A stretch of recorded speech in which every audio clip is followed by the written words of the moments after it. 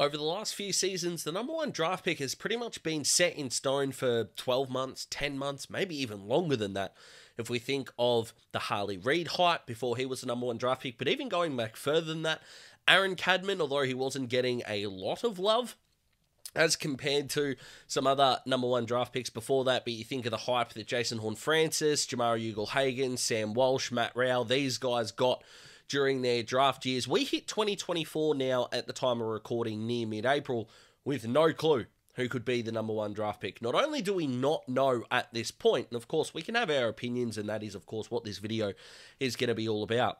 I would argue that there are 7 players who are in line for that number one spot.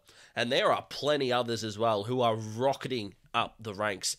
This draft class could be the most fun I have covered on any platform. But right now, let's take you through some of the top candidates in a very midfield heavy draft. Let's go.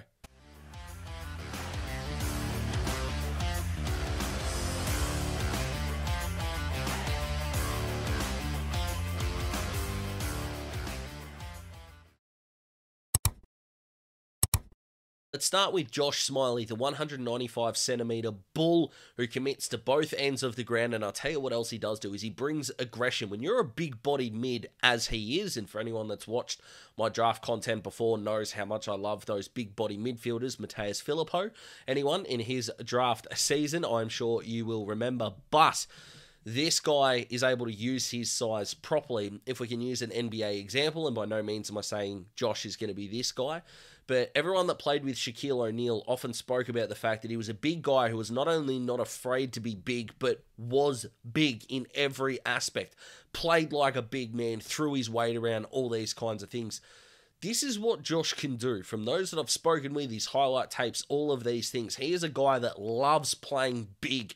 And as a big body mid, that is what you want. And if you are going to thrive in the AFL as a big body mid, it is what you need to do.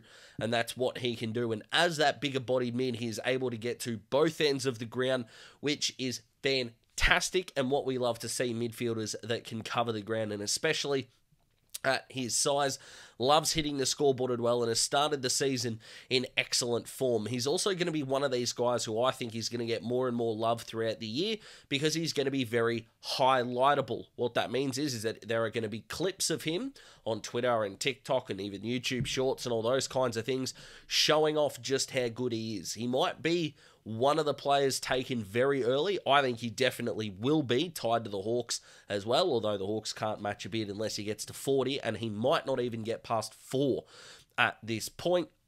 He is going to be a guy that attracts a lot of attention because everything he does on the footy field is either silky smooth, bulky, and brilliant, and he's just going to be all over social media. So get on the bandwagon now. He was one of my players featured in my 5 draftees to watch video, which you haven't checked out. You can do that as well, because I don't believe anyone else on the list was in that video. So you can go from here to that video. You'll have 11 draftees you already know about, and I'll cover a few more at the end of this video as well, so you can get a little bit of a head start on this year's draft crop. And we go to Levi Ashcroft next up. Now, a little bit boring in the sense of where he's going to go, because as we know, he's probably going to end up at Brisbane with his older brother, Will. And for anyone that's ever watched a set of brothers in sport, usually the younger brother is a bit more flamboyant. You think of Mark Waugh versus Steve Waugh. Yes, Steve was the better player, don't get me wrong, but the almost laconic, relaxed, outrageous style that Mark Waugh brought to the footy, to cricket, I should say, my goodness, extraordinary. You could even go with the Mitch Marsh v Sean Marsh example, the tough, nuggety nature of Sean. Mitch, you're bigger, you're flamboyant, all those kinds of things, and what a last 2 years or year and a half that Mitch Marsh has had. And that still exists in the footy as well, don't get me wrong. But Levi and Will, what a pair they're going to be to help this Brisbane midfield, who at the moment are looking blech and absolutely gross. But he started the year extraordinary well there. Has Levi, he's dynamic, he pounces on the loose ball. He's so effective at and post stoppage as well, which is really important. You don't want to be a guy who's effective at stoppage and then can't bring a whole lot else to the game. We think of how Hawthorn fans maligned Tom Mitchell even during his Brownlow year, how Matt Crouch is currently maligned in the AFL. Even Darcy Parish is copping a little bit of it as well, being good in the stoppage, but what effect you can bring post-stoppage. Levi and Will are going to be awesome. Brisbane may end up losing Jared Berry and Hugh McCluggage at the end of the season. So you bring Will back in this year, bring Levi in next year. What happens with Devon Robertson and his development? Brisbane's midfield may go through a further evolution, which would be really exciting. But don't take the fact that he's a father-son off the table. This kid's a jet. Let's go to South Australia and talk about Sid Draper. Now, this kid, I think, is injured at the moment because for the life of me, Sample League, Sample Reserve, Sample Under 18s, I can't find any stats on him for the 2024 season so far. So, fingers crossed he's not injured too badly, but my God, this kid is one thing. Well, he's many things, but the thing that stands out the most, the number one factor to his game that is going to take him to the next level, agile. Holy smokes, this kid is so difficult to lay a glove on. One state MVP at the Under-18 National Championships last year, and by those who I trust around this space, could be the best of the lot 5 years from now. Now, the good thing about that is, sure, you might not be the number one draft pick, although he might. That's why he's in this video. I'm not discounting him from that number one spot. But if you're going to be the best player in the next 5 years, not going to the worst club in the land might be the best thing for you. You think of how many drafts the number one pick has been the unanimous best player. Doesn't happen all that often. And even when you think of someone like Luke Hodge, yes, Hodgie, absolute star, absolute champion. Hawthorn would not change a thing. Absolutely. Is he better than Chris Judd and Gary Ablett Jr. as an individual player? No. Better leader? Yes. Better career? Absolutely. But you also got to remember, Hawthorn didn't have the traditional number one pick. They didn't finish last in 2001. But they traded Crow to McFarlane and got the 3 picks in that ended up being Hodge, Mitchell, and Daniel... someone. Shit, I've forgotten his name. I'm so sorry. To Daniel there, I'll put his name down below. So my apologies there. So you can kind of look at that as an anomaly. Yes, you got guys like Nick Rewalt, Brendan Goddard, who have been very good number one picks.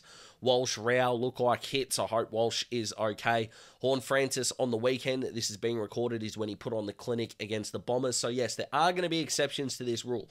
Don't get me wrong, but with a guy like Sid, or maybe a club that is looking at him, might be able to put him in a better position than potentially a West Coast could if they were going to get the number one pick. Could you imagine a Josh Smiley, that bigger bodied mid, around Harley Reid, Elijah Hewitt, and Ruben Jimby? Crazy. But this kid, I can't wait to see more of him the more that the year progresses. Because if he is going to be that agile player that's difficult to tackle, maybe a club like West Coast or maybe even North, although if they draft another mid, I'll go crazy. A guy who's so hard to tackle is going to be awesome. And considering you've got either from North, Luke Davies-Uniacke, these kind of guys, and then you've got at West Coast, Reid and Jinby, who are going to be so hard to tackle, maybe you don't need that bigger bodied mid. But hopefully we can get some more data on Sid soon and we can get a fully clear picture of where he's at in 2024. But my God, the last year highlight reel, extraordinary. Staying in South Australia, let's go to Ben Camporeale, the son of Scott, a prolific ball winner who can do everything but kick it goal straight. The poor bugger, in circa Nick Watson style, is kicked 6 behinds in the Sandful Under-18s comp at the moment. So fingers crossed he'll be able to hit the scoreboard in a positive way moving forward. Everything else this year he's done has been fantastic, as you can see from the numbers there. But a prolific midfielder, his work rate is fantastic. And what else he is that is quite clever and could set you apart when you get later on in the year is he's such a precise kick.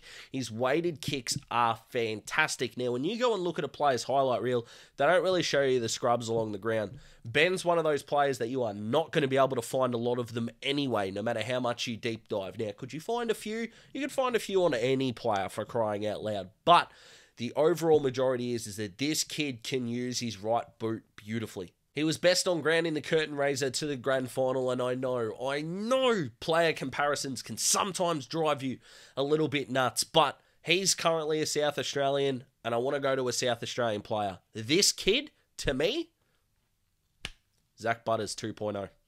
Also, keep in mind the amount of impact per possession that players are able to have. He's had 43 disposals in the last 2 weeks, which may not seem like a whole lot, but what he's been able to do from there, round 3 at his 7 marks, 7 inside 50, 7 clearances across those 2 weeks as well. Extraordinary ways he's been able to use the ball effectively. You think of 7 clearances for 22 disposals. That's 1 in every 3 touches. He is getting the ball away from a stoppage. If he is able to translate that to the AFL scene and get that 22 number up to 30, then you're looking at another clearance. 30 touches, 8 clearances. That is a potential Brownlow winner right there with someone of those kind of statistics. So I'm looking forward to seeing how he goes as well. And don't worry, I'll talk about his brother towards the end of the video.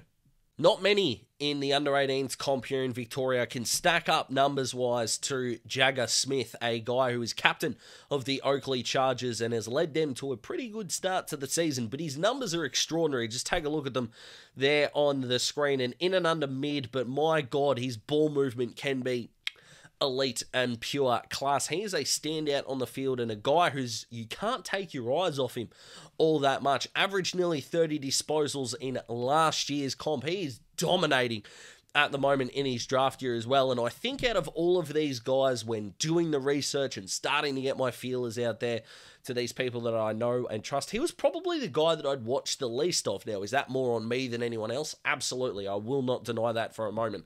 Is he the guy I'm watching the most now? He definitely is up there. My goodness gracious me.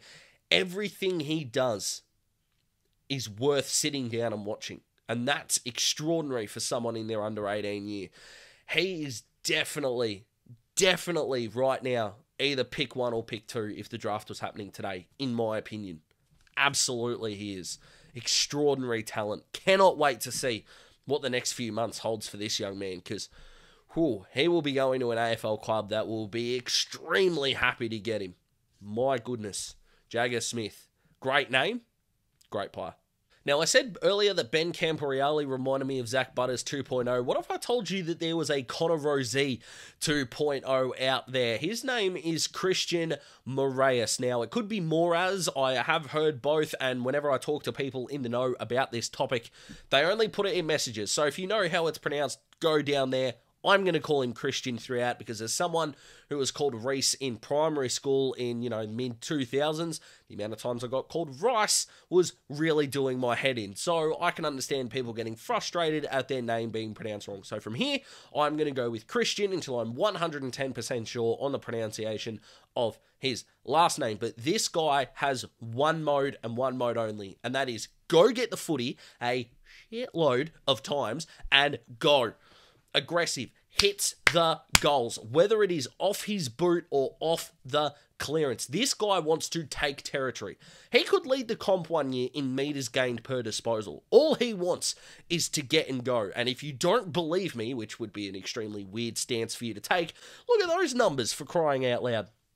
What more could you want? He's going to be taken very high in this draft, and you'll never believe it. He comes from a basketball background, so I know people are going to look at that and go Pendlebury 2.0, but the Connor Rozee draft comparison, I think, just works beautifully, and considering how well Connor played against Essendon too, my goodness me, that is a very nice comparison for Christian there. But what he wants to do is just get his team into attacking positions, which is awesome.